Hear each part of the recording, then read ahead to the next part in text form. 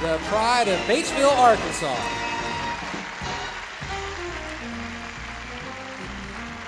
And for our folks. And I know this is a shocker, but the girl is taller than Marcus.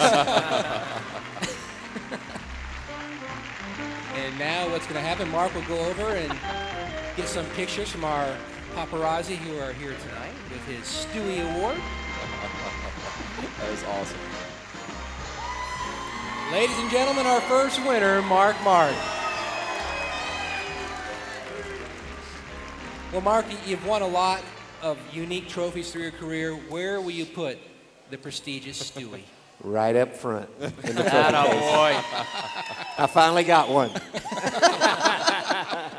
Well, when you look back to this year, I mean, so many people are fans of yours, but nobody was a bigger fan than your crew chief, Alan Gustafson. I mean, it was a combo package for both you guys this year, just the season you had and what a special one it was.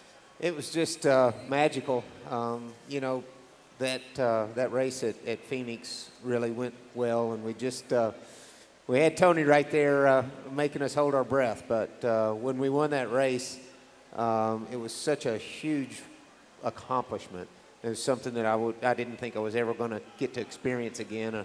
I hoped when I took the 5-car ride that I would get a chance, but I never dreamed that we would continue the role like we did. And we gained so much momentum throughout the year, and the fans really got behind it, and there was so much more momentum, and it was really special. It was really special to me to have the fans respond the way they did throughout the year.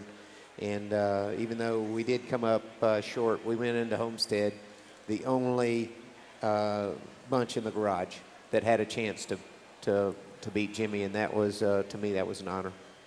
That is the one thing that we joked about earlier this season is that, you retired and they were giving you a rocking chair for retiring, and then you've come out of retirement and stayed full time. And I'm kind of glad that you didn't win the championship.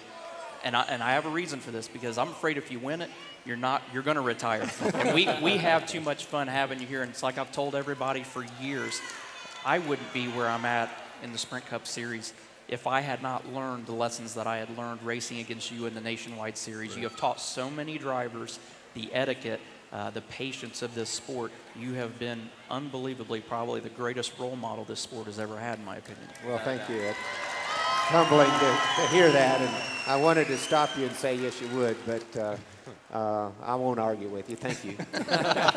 Thank you.